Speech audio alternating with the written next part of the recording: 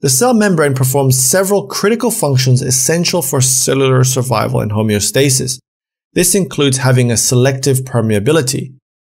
The membrane regulates the entry and exit of substances, allowing essential molecules like nutrients and ions to enter while preventing the loss of vital components and protecting the cell from harmful substances. The cell membrane also helps with cell communication and signaling.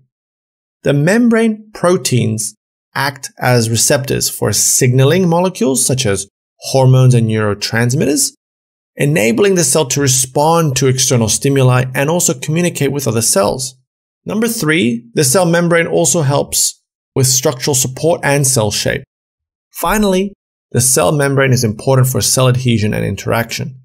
The membrane's proteins and glycocalyx mediate cell-to-cell and cell-to-matrix interactions, which are crucial for tissue formation and immune responses.